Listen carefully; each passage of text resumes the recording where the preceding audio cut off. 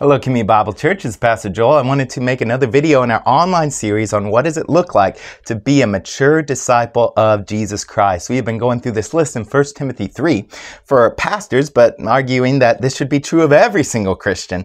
And so we're going to continue on with that today and look at the qualification of not being quarrelsome.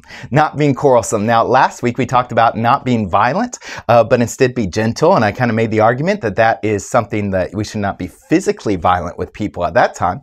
But then we're going to go one step further now today and say, no, we should also not be quarrelsome. And I think that this is actually going to be speaking much more just those arguments, those verbal fights, those lashings out that we have. I think in the year 2024, it absolutely also means that we should not be argumentative online in those discussions as well. And so let's talk about that, because this is an important issue, one that we all face here. And especially, let's just be honest, we are a few days away from a presidential election at the time that I am recording this. And so because of that, that means that probably arguments are happening literally as we speak all over the internet right now. And so how do we deal with that? How can we still stand firm in God's truth, but also not be quarrelsome and divisive? Because I'll be honest, this is an issue that I think many Christians face. And we are often known as just people that are argumentative and fighting and bickering and all the time. And that's why church splits happen and all the time. And instead of being Christ-like and loving. So how do we balance all of these things out? Well, to help answer that question, I want to go over to another one of the pastoral epistles. Now, there's three what we call pastoral epistles, meaning that Paul wrote these to young pastors. It's 1 Timothy, 2 Timothy, and Titus. Titus is the one that I want to also flip over to today. Because in Titus, he's also giving instructions to a young pastor how to set up his church and what does it look like to be a mature disciple of Christ and all of those things. And at the end, he's giving extra instructions, and he goes out and he says, the saying is trustworthy, and I want you to insist on these things. Now, the things that he is insisting on that I skipped over for sake of time in this short online video is the essence of the gospel. He's saying, hey, you are saved by faith and not of works. And those things are very important to insist on. And it's worth getting in a fight over these things. It's worth even causing division and losing friends over the truth of the gospel. And so he says there are some things that we should insist on, that we should fight on. And he says, so that those who have believed in God may be careful to devote themselves to good works. And so how we live our lives is important, and we should insist on these things. These things are excellent and profitable for people. They're worthwhile. They're useful for people to know these things. So insist on them, Titus. Fight hard for these, Titus. But then he goes on to say in verse 9 of Titus 3, but, that's Paul's word, not mine, but avoid foolish controversies. Avoid foolish ones. So there are things that we need to insist on, but there's also a lot of things that we do not just have to argue over. And then he goes on, he says, genealogies, dissensions, quarrels about the law.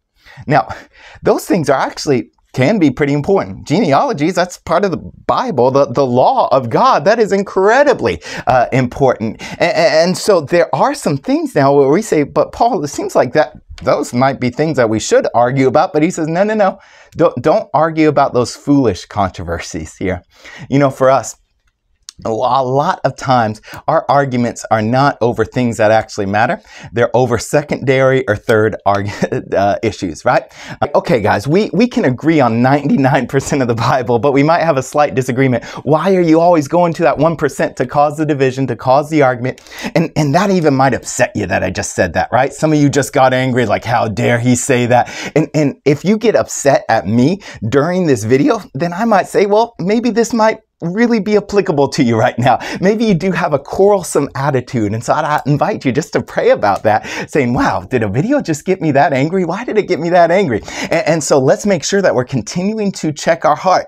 Another way that we're constantly getting in fights right now in the year 2024, right, is the politics. I've already mentioned it. Was it going to be Trump, or is it going to be Harris, and all these other issues here? And so what do we do? How do we stand firm on this? And because Titus, the book of Titus goes on to say, for those conversations, for they are unprofitable and worthless. They're not even worth having those conversations. So as for a person who stirs up division, After warning him once or twice, have nothing more to do with him, knowing that such a person is warped and sinful, and he is self-condemned. And so that argumentative person in your life that's constantly just getting an argument, like after you say, hey, brother, let's not go into this. Hey, brother, this isn't helpful for our relationship or our relationship with God. If you keep doing that and they just keep trying to start that fight, then at a certain point, you just have to say, hey, I can't talk to you anymore. All we ever do is fight.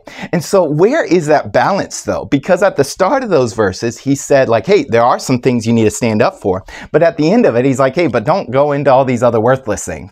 So how do we determine when is the right time to stand up for what we believe in, even if it causes a fight? And when is the right time just to say, you know what, you can have this one. I'm not going to get in a fight. I don't agree with you, but I'm not going to get in a fight with you on this one. Well, number one, let me just remind you, don't get in a fight over just your opinions on something, right? If it's your opinion or it's their opinion, all the opinions stink, in my opinion, right? And so don't just keep getting in fights over things that really are just personal preferences. For instance, I've seen people get in fight over who had a nicer personality, Trump or Harris, right? Who they would rather have dinner with. Why would you want to get in a fight over something as silly as that? And so first of all, just ask yourself, is this just my opinion? Like, am I actually able to prove what I'm saying, or is this just my personal preference? If it's just your personal preference, then that's okay. Leave it as your personal preference, but you don't need to force that on anyone else. Second of all here, it needs to be a truth then. If it's not your opinion, it needs to be a truth, but it needs to be more than just a minor truth, but something that is of significance here, of significance. I can have wonderful fellowship with somebody that I agree with 99% of the Bible on, but we might have a different view of the end times. Let's use that one now.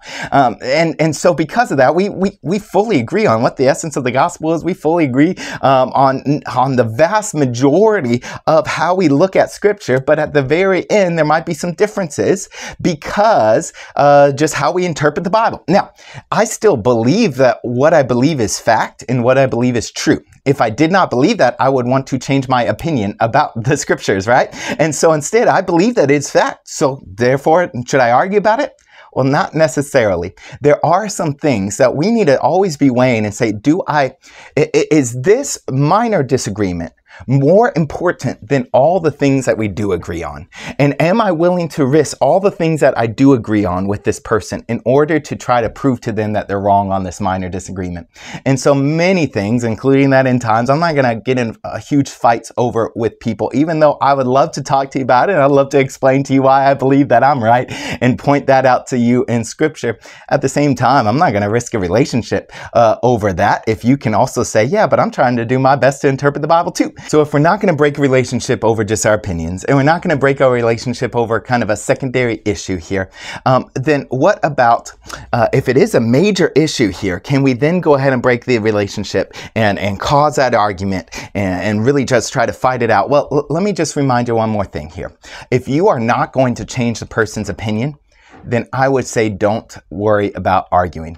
And how do I know if I'm not going to change the person's opinion? Well, if my opinion's probably not going to change, then I'm guessing that their opinion isn't either. There are certain political issues, there's certain theological issues that you could not convince me otherwise. I have given my life over to some of these things. I've studied these things hours and hours and hours on it. I'm very confident in my stance, even though that might disagree with some very good people still. But I am very confident in that. So no matter what we do, no matter what arguments you give me, I guarantee I've heard them before. I watched a YouTube video. I've read the book. I've done all of that. You will not convince me no matter what. And if that is my stance on some of these issues, then I'm guessing the person that is just as passionate on the other side of the table as me, that's probably their position as well. So then if I can't actually convince them, if I can't cause anything good to come of that, then that argument at that moment is worthless.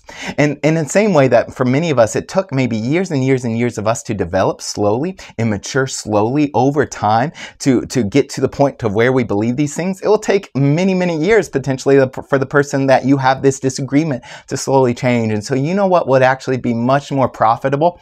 Not just to argue with somebody, but to love them, to encourage them, hopefully to have edifying smaller conversations as the years goes by, and then over the years you will slowly be able to show them the reason why you believe this, and hopefully at that point they'll be able to naturally see and make up their mind themselves, not just have you trying to give one-liners and zingers at them so that they feel bad about their position here. And so there's those 3 caveats that I want to give you here. Don't fight if it's your opinion, and that's it. Don't fight if it's just a minor secondary issue, and don't fight if you are not going to cause any difference in the relationship at all. Instead, you need to be wise on what you actually pick a fight over and stand firm in. It's been said, if every hill is a hill to die on, you will not live long. Now, for some of us, we are going to need to be just like Martin Luther, which we will be celebrating here in just a few days, Reformation Day, where he stood in front of the Catholic Church and said, "Here I stand, I can do no other." He was going to stand firm on the gospel. We need to do that as well. But there's a lot of things that, let's just be honest, is our own pride that's kind of being raised up inside of us. And if that's the case, hey, let ourselves die. Let the other person have this one. You don't have to agree with them. You don't have to agree with them, but you can still love them. God bless.